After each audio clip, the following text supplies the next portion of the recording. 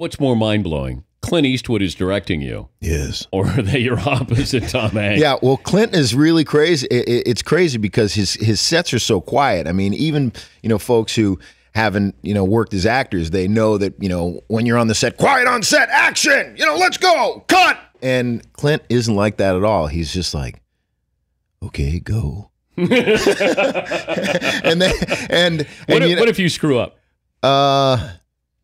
We'll move the camera off him. I mean, there's so much pressure, right? It's like Tom Hanks is exactly what you think he'd be like. I'm sure you've met him before, but he's just a really cool guy, nice guy, feels like the kind of guy like be your best friend, your brother, great uncle, just a good dude. And suddenly you've seen him in a million movies and now you're in this scene and there's no nonsense on a Clint Eastwood set. You're just like, okay, show up, go. They just assume you're a professional, you know what to do. Well, he doesn't do many takes, does he? No, he doesn't. He's just like 1 or 2. So you're panicking. You're like, if I don't get this right, I'm not going to be on camera. And what they'll do is they'll just put the camera on the back of your head.